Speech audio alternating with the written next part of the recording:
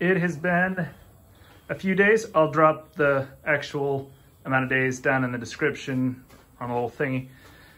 This is all pretty dry. Even as we get further back in there, all the way in the back, it's still a little green. But for the most part, this is all dry and crunchy. So I will be wearing a mask while we do this. It's also a lot of pollen. But we're gonna run this through the chipper, and then we'll run a separate set that's dry if we have time. If we get all this fed through, we'll run wet stuff through the chipper too, and try some silage and see how those both turn out different. But if we blast through all this and I run out of time, because I've got limited time before I've got to go check out a job for somebody and then teach a class, then I'll just keep cutting and stacking and then let it dry too. But either way, I want to get it all knocked down and try to get this stuff out of the way. Let's head on over to the chipper. So here's our little chipper. I've got a tarp laid out for it to just blast out onto, and then we'll scoop it all into bags. This is just a little chipper from Lowe's. So this is my first time using it. I did fire it up to make sure that it actually worked. I'm 90% sure one tire is bigger than the other. That tire has always been flat since we got it. But I aired it up, and then now it leans over that way. So I don't know what the deal is with that. It chipped through some green ragweed that hadn't been dried pretty well down to this point. I just stuffed them in there to test it, and it blew it out all over the place before I had the tarp down. Yeah, I'm gonna throw you guys on time lapse, and we're gonna see how this bad boy does with this stuff. Definitely just an experiment here.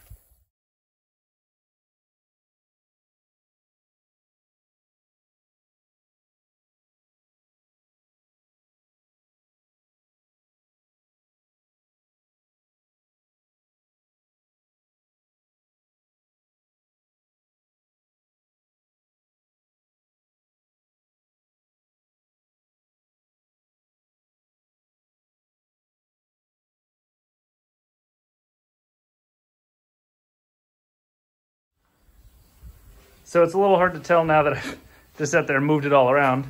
But we did do a little over a third to a half of it. You see that's all hollowed out back here now. There's still a lot.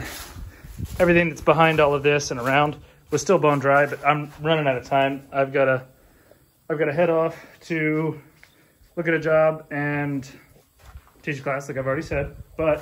So I've got to head off and do that now. So we're going to put a stop to this.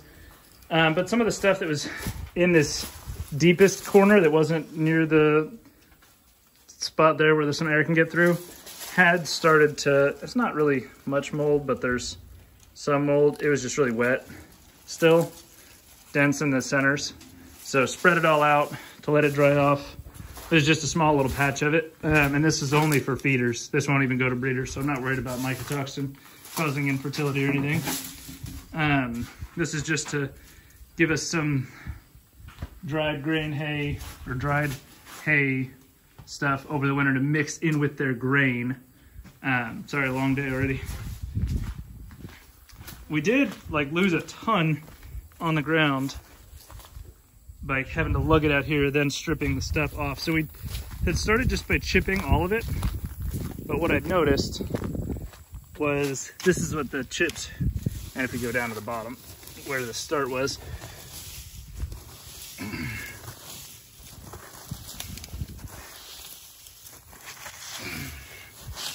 so the bottoms are still just pretty much just stem. All the leaves, just even the slightest breeze was causing it to all blow off over there and get lost. I put these up to try to, these benches that I've got that we're going to be throwing away, and I'm going to refinish them. I put them up to try to catch most of it from just blowing off over here too. So this is just stem matter now, and I don't know what I'm going to do with it. Either use it as mulch or maybe use it to try to grow some oyster mushrooms or something. I don't know. We'll see. What we wound up having to do was just strip the leaves off first and then chip. And you can see that then it's, hey Scott! Father-in-law driving by. We've got about a full barrel's worth of the shredded off leaves, from maybe half to a third of that. So I expect to get at least 2, and these are packed. We were standing on them, pushing it down, and it's almost full. So I expect to get at least 2 to 3 barrels worth out of just what we have here in the barn and have already done. And then that's maybe a third of what I have on the farm to cut. So as soon as this is all done, I'm gonna start cutting and stacking back in here to dry again, and we'll do this all over again. And I know a lot of people may be thinking that like, oh, that's a ton of work for very little stuff. But to be honest, that was like, all told, I may have 2-3 hours in this, because that was like an hour of us doing this step right here. 2 hours, I think, in cutting it all down, and 30 minutes lugging it over. So all told, that's not that much labor for a full barrel of dried crushed hay that I'd probably spend for that much, 30-40 bucks, of stuff that I don't know the quality. I know that this stuff is good. And honestly, I think I'll look up what a bag or 2 of that dried alfalfa is, what this would be comparable to, except I believe ragweed, giant ragweed, actually has a higher protein content. I'll drop also in the comments, or the little subtext here, you'll already be reading it, but the difference between protein content in alfalfa and protein content in giant ragweed. So, and then it should be actually even a little higher because we let it go to pollen. So the pollen should produce quite a bit of that too. And I'm really only expecting to use like 1 or 2 scoops a day, maybe like a coffee can, in with their ration of the soaked whey and grain mix that we do. So really, like, I'm not expecting to have to use a lot to get the benefit of an insane amount, really, honestly. Like 1 can of just the dried leaves would have to be like 40 or 50 stems, easy. The amount that's on just 1 plant, I think that's pretty worth it. Like, that's going to make up a lot of our hay ration over the winter with 1 to 2 cans per head per day.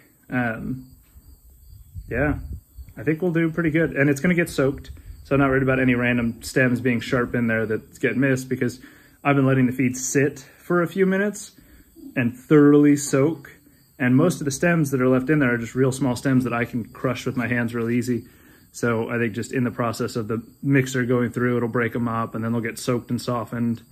I think, honestly, this is probably gonna pay out to be pretty close to what if I had to buy something, it would be, but now I don't have to buy it, and I know it came from my farm, so I'm keeping that nutrient cycle the same here on the farm. There's 0 fuel miles on it. Sorry, my beard makes me look crazy right now. My wife is probably right, you need to trim.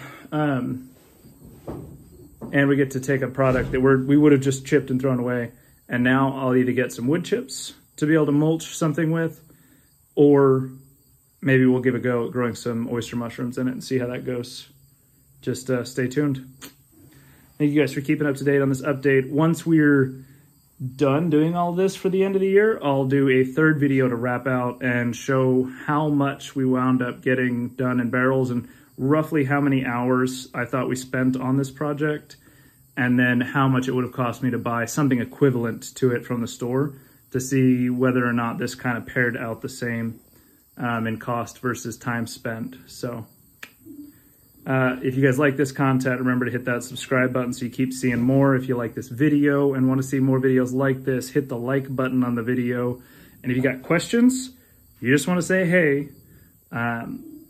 then hit that comment section down below and let me know, because that does help drive our engagement, and it helps me know what's going on out there and how you guys feel about what we're putting out. So thank you guys, and you have a good one.